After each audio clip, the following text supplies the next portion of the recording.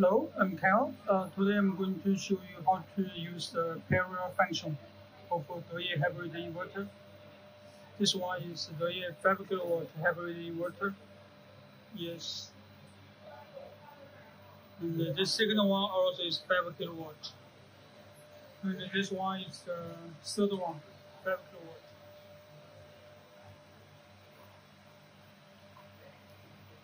Okay, let's see.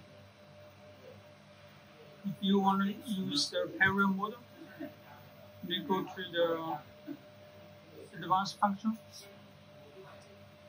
Press the down arrow button, down arrow, and we click the parallel and the switch. And we need to use one piece hybrid inverter as the master. And we choose is the Modbus address is 01. It means this one is the master hybrid. We use parallel in the single phase system.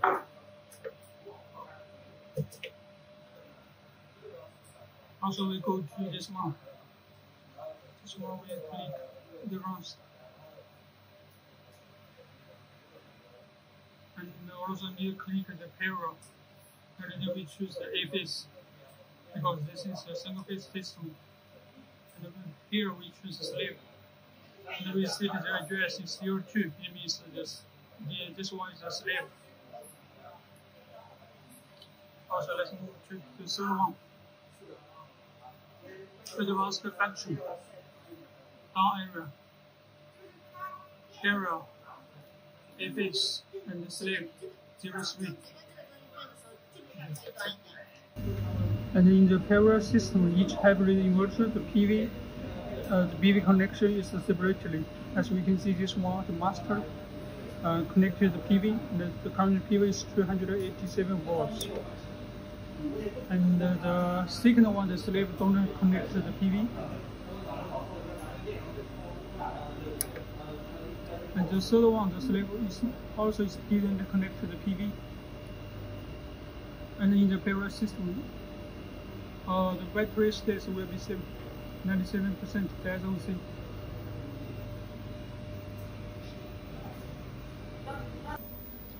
This is the grid cable it used to connect to the grid. And this two cables come to the second one hybrid inverter, the grid port, and then another setup for grid cable connect to the third one. We come to here, and then the another setup for grid cable. Is this one? This one is connected to the circuit breaker and then connect to the grid.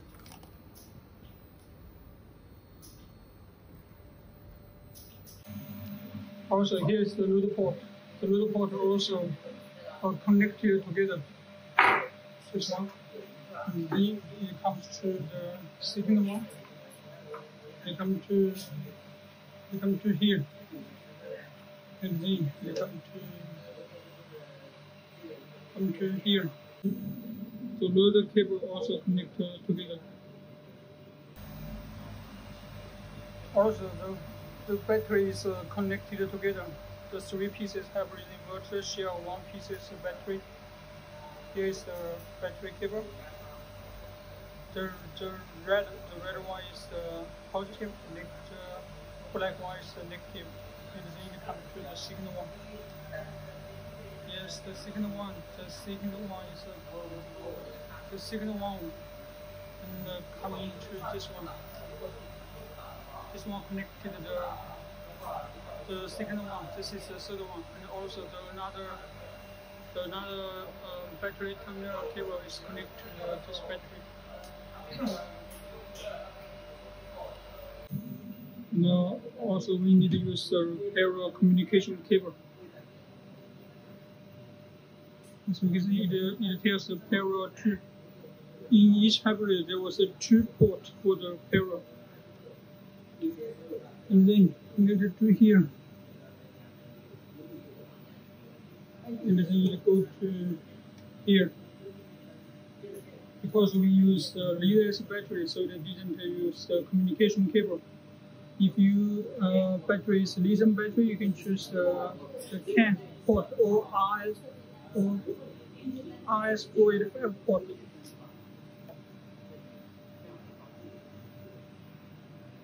And, so we can see this hybrid, the master hybrid connected to PV. And the current PV is 348 volts. And here's the grid power 675 volts. The output power is almost 500 volts.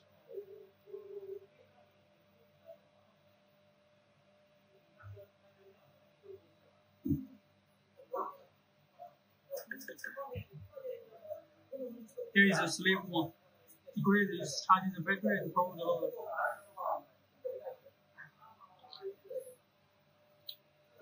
Here is the third one. The grid power the load and charging the battery. Also, when you use the parallel system, you need to make sure the working model is same. Zero export load. Zero export load first. Also, you need to make sure each inverter is firmware version is same. This one is 2139. Also, this one, the working model is zero export load.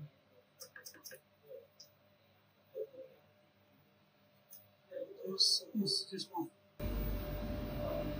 And also, we need to make sure the battery setting. We need to make sure on each hybrid inverter the maximum charge current and the discharge current kept the same.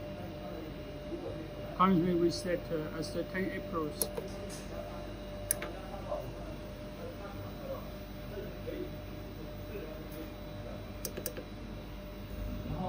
Also, you can click the setup icon and go to the device information. In this page, you will see the inverter's ID, the serial number, and the HMI. This version is for the LCD version, and this one is for the control board version. And when you see the parallel CAN bus fault F29, that means the communication between the master and the slave is failed. Now, when one of the hybrid inverter in the parallel system has a fault, it will report F41 and shows the parallel system stop.